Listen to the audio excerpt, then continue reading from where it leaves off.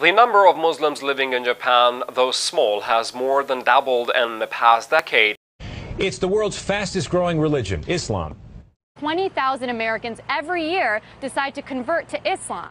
Growing numbers of young Australian men and women who are converting to Islam. A growing number of Hispanics are changing their religion and following the teachings of Islam.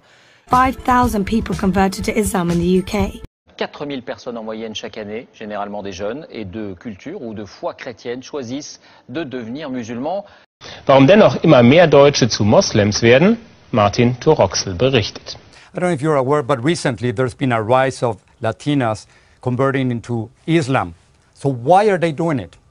Islam is the fastest growing religion in all of Canada. Why so many young Australian men and women are now converting to Islam. What prompted your decision to convert to Islam?